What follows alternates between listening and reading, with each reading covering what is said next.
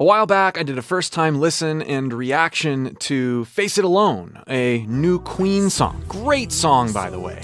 But I didn't really address the elephant in the room. They auto-tuned Freddie Mercury! Yes, that's right. The most iconic, virtuoso rock singer of all time. I guess if you're going to keep up with the times in modern music production, every singer, no matter how good they are, has to have auto-tune on it, or... Believe it or not, there's a bigger problem here than the fact that Freddie Mercury's voice has been attacked by pitch correction. And interestingly enough, we're going to use the tool that enabled the crime to expose the problem. These red lines represent the tracked pitch in this section of Face It Alone.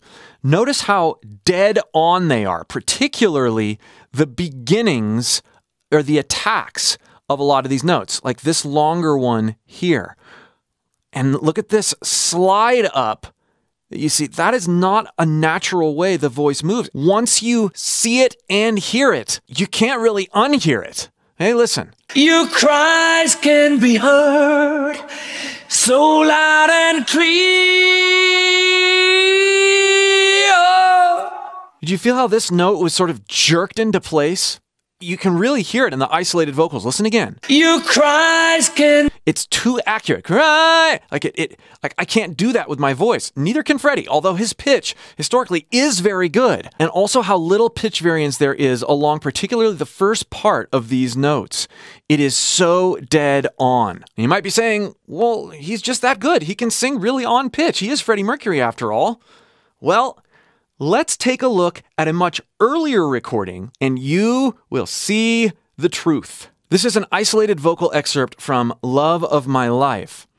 The red markings are what Freddie actually sang in relationship to these lines, which are the dead on pitch. There's the note, there's the very center of the pitch.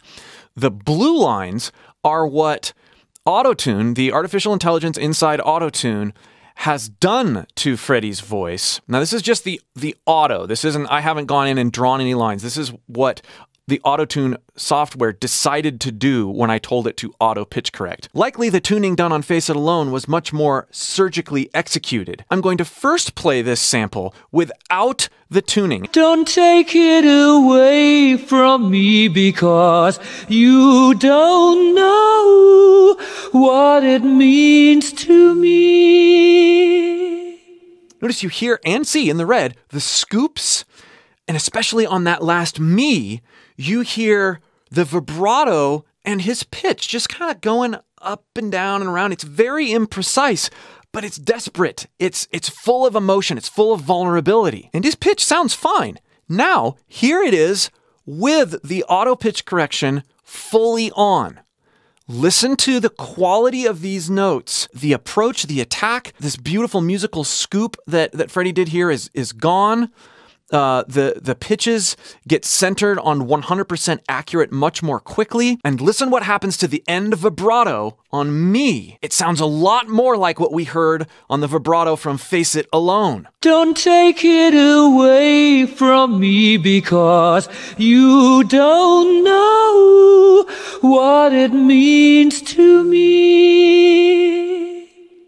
It turns you sideways a little bit. The pitch is too on that vulnerable ending of that vibrato. And that's part of what we hear in the vibrato on Face It Alone. Can be heard. Also, the way Freddie moves between the notes with that unnatural slide on Face It Alone is similar, and the way he attacks notes is similar to what we heard and saw on What It Means to Me. It's really, really obvious. Here it is without the pitch correction. What it means to me. Right? And then what? What? Very nice natural musical scoop up. And then here it is with the pitch correction fully on. What it means to me. The relationship of the pitch variation caused by vibrato and his natural formant or tone feels off, subtly off, with the pitch corrected version in much of the same way Face It Alone feels sort of riddled with when we listen even in isolation or even the full mix. Lots of us have been listening to Freddie Mercury for decades. So when tuning shows up, you kind of go, oh, something's not right. But auto-tuning, not because it exists, but because of the way it has been used and abused, has been sneakily taking over genuine vocal expression now for the past 25 years. And it's getting worse, as evidenced by the fact that someone felt the need to auto-tune Freddie Mercury. And he's not the only one. Someone jacked up Michael Jackson's voice with auto-tune a little while back as well. Not only does this do a huge disservice to the original art in and of itself, but it really messes with our minds. We don't know how much we don't know when it comes to when tuning is used. And so when we hear modern vocalists with modern vocal production, we are misled in two ways. Number one, oh, whoa! That was an amazing vocal performance. Never mind that it was edited meticulously and some of the pitches were faked or manipulated so much that it's not a representation of what that artist can really do. Would you sing something for them without auto-tune so we know what T-Pain sounds like? And then here's the problem. It's not so much that it's not a representation of what they can do, and that's the problem in and of itself. It's that we look at that as artists and singers and go, man, I could never be that good.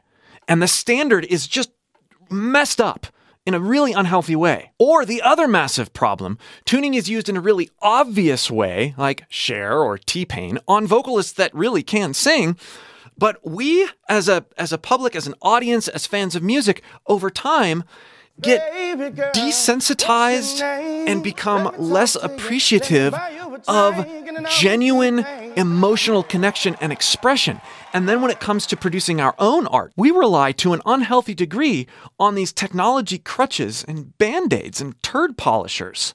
We never fully realize and fully explore our own voice, our own artistic expressions, because, the technology can make it good enough. So what can we do about it? Well, first of all, make sure that you're listening to a wide range of musical genres and time periods. Anything before about 1998 isn't going to have tuning on it the way that we have it today. Don't be looking for perfection, and with your own voice and musically artistic pursuits, sing it or play it till you get it right. Use digital recording regularly as a way to improve your craft, not as a way to fix it. And most importantly, as a singer, do not pursue pitch. Do not say anymore, oh, I have a pitch problem. I can't hit the pitches I want to. I can't hit the notes. My pitch just isn't that good.